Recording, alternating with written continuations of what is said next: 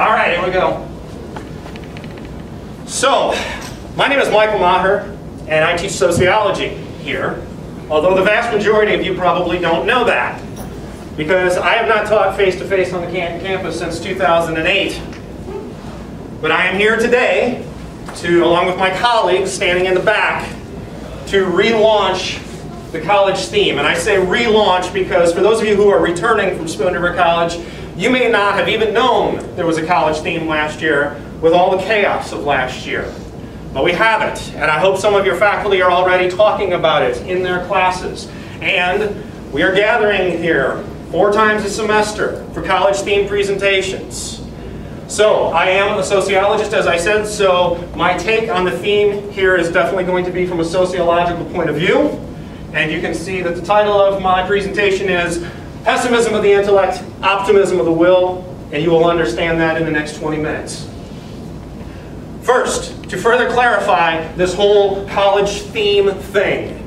You've seen the college theme posters around, you've seen them in the classroom, you've seen that there is a presentation schedule on the bottom half. Please pay attention to that, because Professor Laura Bandy will be presenting on Tuesday, September 14th, and I want you to come back and see her. What you see on the left-hand side is sort of the mission statement of the college theme, and I know there's a lot of words there, but I'm just asking you to just concentrate on the purple words for just a second here. Similarities, uniqueness, understand and appreciate general education, encourage you to see overlap in academic disciplines and appreciate the contributions that various fields make, developing a comprehensive understanding and carefully considering various arguments and evidence from different areas. You know those moments when you're sitting in class and something happens in class and you think to yourself, we were just talking about that in such and such class, but we just covered that last week in this class. You know those moments?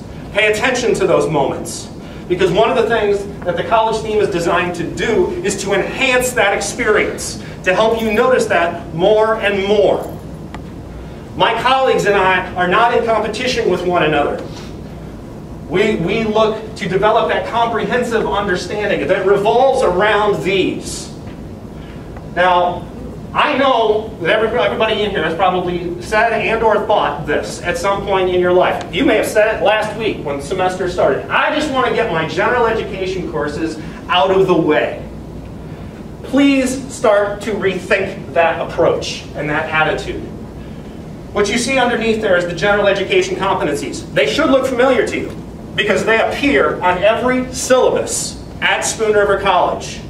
So if you can't read them from where you are, communication, problem solving, equity, creativity, decision making, collaboration.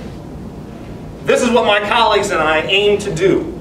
This is what we're trying to help you develop in the time that you are here at Spoon River College. I know very well that when you came into this college, you thought to yourself, oh, I want to learn technical skills. I want to learn these hard skills that are going to help me get this career and help me get this job. The thing is that if you do not pay attention to those general education competencies, you're putting yourself in a very bad spot. Because the job market changes very, very quickly. And it's very, very clear that what employers are looking for are people who have these skills. They can train you in any particular skill that they need you for. What they need is they need people who know how to communicate. They need people who know how to problem solve. And that is what we are doing with the general education portion of your college education. There's a reason that those degree plans are structured the way they are, on sound educational principles, to establish a foundation upon which for you to build. So, as I keep saying, I teach sociology. So as a result of that, I teach about a lot of different kinds of social movements. This is my 25th year teaching. So for 24 years, I have been listening to students tell me this over and over again. I have heard every variation, every iteration of this statement under the sun. And I'm just basically here to tell you, I've had it. I'm not listening to this anymore. Right? If this is your attitude about these kinds of social movements, that nothing is ever going to change, frankly, I don't think you're paying very close attention. Not paying very close attention to history in particular. So if you take a look at these images, you see images here of the suffrage movement, of the labor movement, of the civil rights movement, of the environmental movement, of the LGBTQ movement. And I think one of the very problematic things that happens for me in this field is that when we talk about these kinds of movements, there's this tendency to focus on charismatic figures, right? So you learn about Martin Luther King Jr., or you learn about Cesar Chavez, or in terms of women's suffrage, you learn about Elizabeth Cady Stanton and the women's suffrage movement. And part of the problem with that is that we have trouble identifying with them. Because we have trouble identifying, well, we're not a charismatic figure, right? That we're not going to be that kind of leader. But the thing is that if you look at these images and any other images like it, what you see are lots and lots of anonymous faces. Everyday people who were there as part of those movements, pushing for those causes, and pushing for those causes over periods of generations, not giving up, right? If you think about, say, the history of the abolition of slavery in the United States, think about how many hundreds of years that took to accomplish. If you think about women's suffrage, you're talking almost 80 years of history that it took. You are talking about a movement in which the people who started it were dead by the time women got the right to vote. But they did it.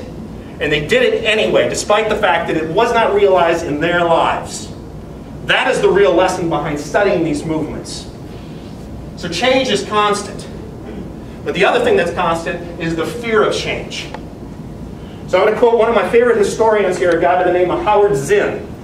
And Howard Zinn very famously said, you can't be neutral on a moving train. And what he meant by that, he goes on to explain, he says, events are already moving in certain and often deadly directions. And to be neutral means to accept that. I think you should think long and hard about that point about neutrality, right? Well, yeah, that's happening, but it doesn't affect me. So I'm not going to do anything about it. I'm not going to say anything about it. Your position of neutrality is, in effect, an acceptance of that you are okay with that. And you really need to think carefully about those positions of neutrality. Our current challenges, your current challenges, are in part the result of decisions made by previous generations. And those decisions created our present. We've got to be able to connect to our history in that particular way. And we have to think carefully and make decisions being mindful of the impact on generations forward. It's a bit cliche, but I'm going to use this point. Indigenous Native American cultures in North America, many of them have this idea of 7 generations. Meaning that if you're going to make a decision about what you're going to do right now, you better be thinking about the impact of this 7 generations forward. And if that is problematic for any one of those generations, you better rethink that decision. It is that psychic connection that I'm trying to talk about here that we need to make in order to see the real value in our general education, the real value in education generally. Which leads me to the pessimism of the intellect. What exactly do I mean by this? The pessimism of the intellect refers to our capacity to accurately identify and understand the social, economic, political, and environmental challenges of our time. Those, again, are the skills you're developing in your general education courses. Those skills are going to help you to identify the problem, figure out some of the root causes of it, and then from there figure out what are the solutions to this problem. We develop this capacity through your education by understanding history and science, and by developing communication and problem-solving skills, and using these skills creatively to build a more equitable and just society, and by learning how to collaborate and make decisions based on evidence. Now, I don't know if you picked up on it there, but in that bullet are all of the gen ed competencies that I referenced on the 3rd slide. They're all there. This is what we're doing here. But you have to beware, because this is only one half of the story. Beware and be careful of this. Because as you acquire this knowledge, it is very, very easy to fall in this hole, this sort of pessimism of the intellect that can sometimes lead to despair and lead to hopelessness. And you have to fight that. And you have to fight that with the optimism of the will. And this is what the connection that I'm trying to make to those past social movements and talking about those people who fought for things who never saw them realized in their lifetime. The optimism of the will is this insistence of the possibility and the desirability for social change, and believing in human values that serve as our inspiration for achieving justice, equity, and our never-ending struggle to become a more perfect union. Believing in a better future, believing in that possibility even if it's not realized in our time, right? Being on the right side of history. Because let's face it, surrendering to hopelessness and despair, that takes no effort whatsoever. That's easy. Anybody can do that.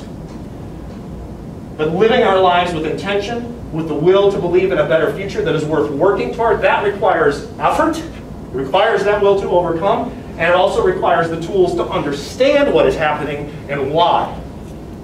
So your education, your general education in particular, may be the single best opportunity in your life to acquire the necessary tools that lead to a successful career and to be prepared to meet these personal challenges and the social, economic, and environmental challenges we face.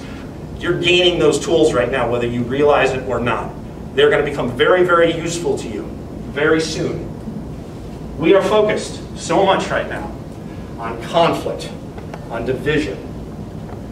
And what gets lost in all of that is, believe it or not, we actually do have a lot in common with one another. We agree on certain things in pretty large numbers, and you may not realize this. So I'm going to give you just a couple of examples of what I'm talking about. Do you realize that 2/3 of Americans think our government should be doing more about climate change? 66% of us? When's the last time 66% of us agreed on anything right now? And that's probably a low figure. 60% of Americans believe that ensuring health care coverage is government's responsibility, and that's the low end. There's other research out there that indicates the number is as high as 70%. 70% of us believe this, think this. 75% of us want a constitutional amendment that makes it clear that corporations are not people, and that the rights protected by the Constitution are the rights of natural persons. 75% of us. Finally, 77% of us say there should be limits on the amount of money individuals and groups can spend on political campaigns. That is a pretty strong consensus. A strong consensus that includes those of us who consider ourselves apolitical, who consider ourselves liberal, conservative, Republican, Democrat. Those are doable issues. And not just in the long time future, like this is stuff that can be done in your lifetime. But if it's going to get done in your lifetime, you need to acquire those skills of the general education competencies and put them into action, both in your personal life and in your professional life. And then, of course, we need the collective will. And that's, again, where your education comes in, because your education holds the potential to help you understand your collective power. That is why the poster reads, "Who can, we can." When we get together with stuff, we get things done. You are agents of history. You are not passive observers. You understand what that means? You have the ability to write the history. But in order for us to effectively express our agency and change the structure of society, we have to understand it. If we don't understand what we're dealing with, we're not going to be very effective, right? Our ability to effectively exercise our agency is going to be completely reduced. This is why we are here. This is why you are here at this college. And the college theme is an additional tool by which to foster these skills of critical thinking, of communication, of problem solving, of creative and collaborative decision making, to create that more equitable society.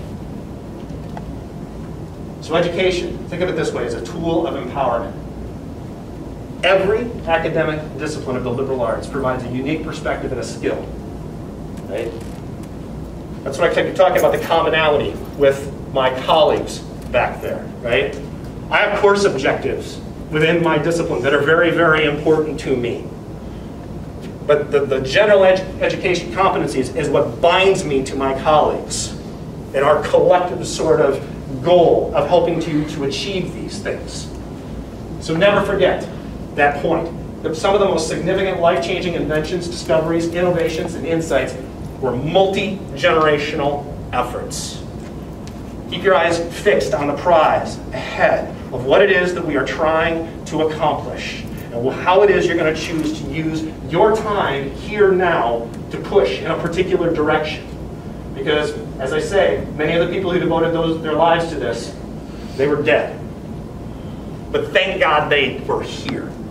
And thank God they didn't give up to despair and that they were able to possess the optimism of the will to carry on, because let me tell you, this society, this country would look very, very different if those individuals had not put that effort forward.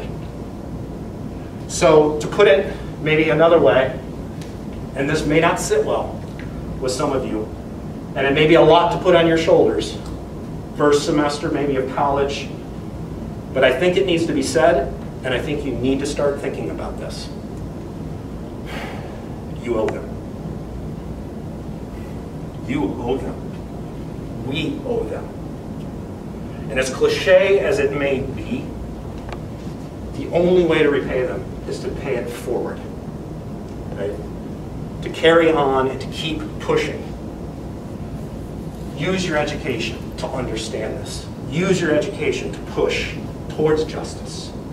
Please consider that.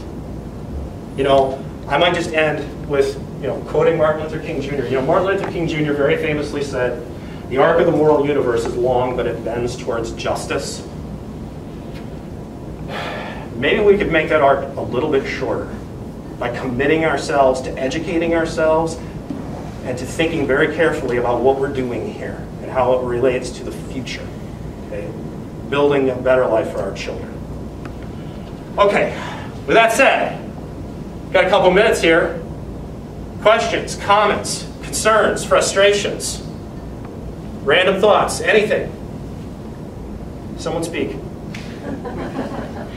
Colleagues?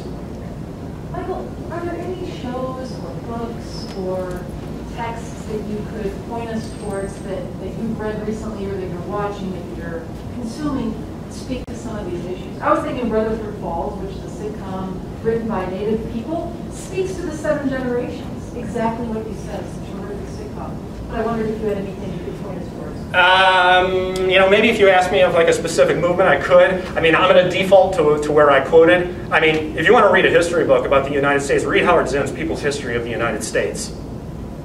It is an amazing history book. And the reason it is so amazing is because it is not written from the perspective of the generals who won, the presidents who won, the presidents who didn't get caught, the industrialists who made all kinds of money. It's not written from that perspective. It's a history book written from the perspective of immigrants, of women, of racial and ethnic minorities, of the poor, of the working poor, of the white poor. All of these voices of marginalized groups that oftentimes are left out of our historical narrative. There are history books out there like that. Find them. Read them. Right? It will help you tremendously to understand our history, and we've got to.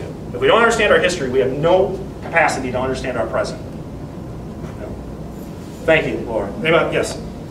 Along that line, in my environmental science class, I show a documentary fairly recent called Before the Flood. Pretty good. It's got Leonardo DiCaprio. It doesn't focus so much on what's causing climate change, as we know what's causing it. It's what's going to happen and who's being affected now, not in the future now. It's worth a watch. Right. If you're on the fence or you're not understanding things, right. I'd suggest that. And that's obviously a very important issue, in part because my generation and my parents' generation and my grandparents' generation have kicked that can down the road for far too long, and now it's sitting on your shoulders. Our failures have become your problems, and you can't kick the can down the road. It's happening. It's here. It's now. Right? So all the more reason for you to embrace your general education to understand how we achieve environmental justice. Thank you. Other thoughts, comments, questions, concerns? Okay. Do we have fun? Yeah. Yeah, do we have fun? Yeah.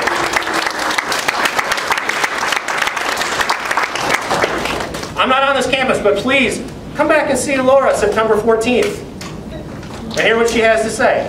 All right? Thank you very much for your time.